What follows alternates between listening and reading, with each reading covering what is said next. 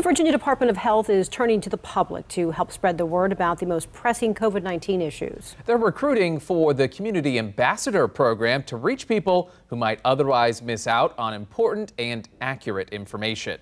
News 3 reporter Kafo Lasaki explains how you can get involved.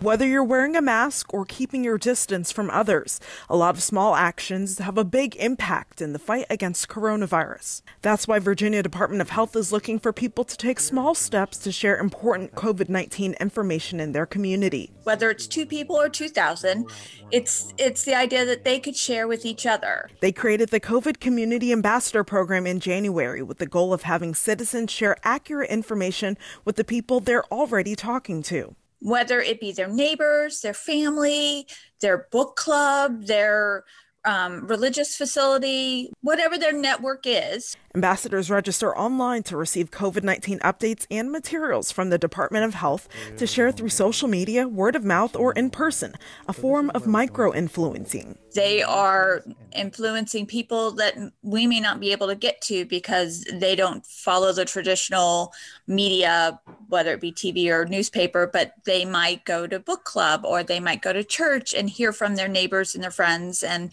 co-workers and things like that. The first mission for ambassadors was to help people get pre-registered for the vaccine. They were given flyers in English and Spanish explaining how people can get their shot. It's very easy for misinformation to take wings and fly and grow. So it's been the biggest challenge is trying to combat that. As information and needs change, VDH sends ambassadors more tools to keep their network in the loop. Over 3,300 people have registered to be ambassadors in 250 cities across the Commonwealth, but VDH is encouraging more people to sign up to save lives. It's easy to get involved. Just head to WTKR.com for the details. Kafo Lasaki, News 3.